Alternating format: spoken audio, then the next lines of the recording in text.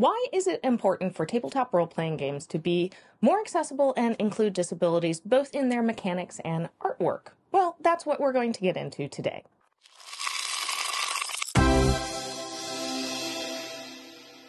In recent years, there have been more games that feature disability representation and mechanics, from the combat wheelchair for 5e and other systems to Fate's accessibility tools to Pathfinder's assistive items. We're seeing more options to be able to play a wider variety of adventurers. So first, why does this matter? Look, representation matters. Having art and character options that reflect different aspects of identity means that those individuals who share that identity can see themselves in the game.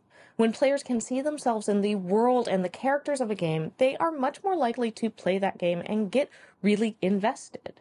Even if they aren't playing a character that has a disability or even the same disability, seeing an aspect of themselves in the world matters. Diversity matters. We've seen this with other aspects of identity, and having more diversity helps everyone as it opens up new stories to tell. Looking back, growing up, there was a significant lack of characters with disabilities in the media, and I think especially in gaming.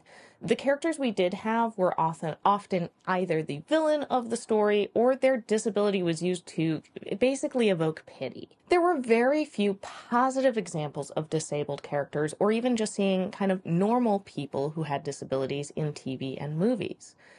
As someone with a mental disability, dyslexia, I tried as hard as I could to hide my disability to avoid pity or being othered in school or even at work. And I think some of this gets down to representation.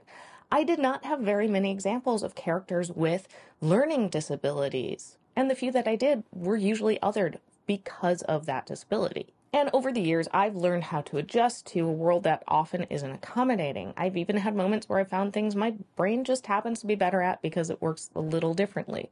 But that's not to romanticize mental disability as some special ability, but rather the more we acknowledge the different ways that people experience our world and validate those experiences, the better the overall world is going to be. Because very few people are quote unquote normal. So when I see more actual play shows like Critical Role featuring characters, NPCs, and player characters with disabilities and not falling into the trope of using a disabled character as the villain, but having just everyday people who have some form of disability, this is a great thing to see. It's providing that representation and provides an example of what we can emulate in our own games.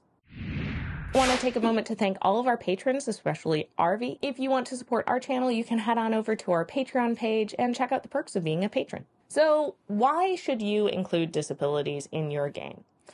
First of all, if you play with anyone with a disability, picking a system with mechanics for playing a disabled adventurer may be something that they are interested in. I would check with them because they may not. They may be excited to be able to play a character with their disability and be the hero, especially if society has painted them as a victim of their disability, which not cool. Or they may just choose to play a fully able-bodied individual, but knowing that those rules are accommodating might also remove the stigma that exists around that disability. Losing a limb used to be seen as a punishment, and we can still have blindness and deafness as temporary conditions while acknowledging that people can adapt and continue their lives if those conditions were to become permanent. Gaming can also be a way to put yourself in someone else's shoes. While it's important to know that playing a character with a disability is not going to be the same as actually having a disability, and please be mindful of any tropes around that disability,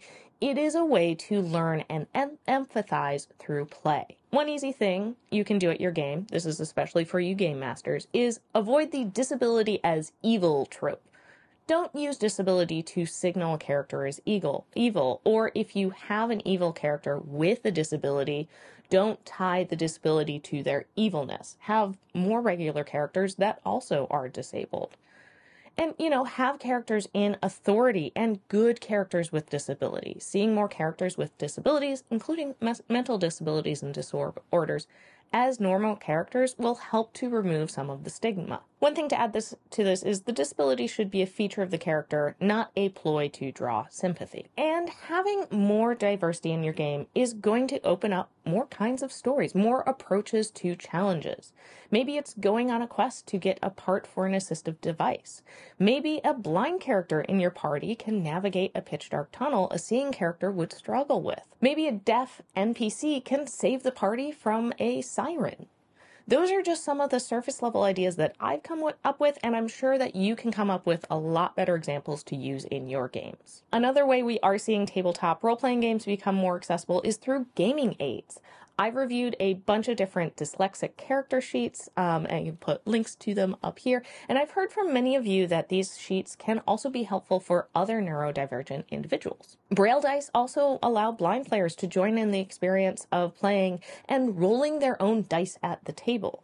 And if you know of any other specific gaming aids, please let me know down in the comments below. So what do you think about disability and accessibility in tabletop gaming? What are you happy to see, and where do you think there is still room for improvement? Let's chat about it down in the comments below. Thank you so much for watching, and I'll see you next time on Roll for Initiative. Bye!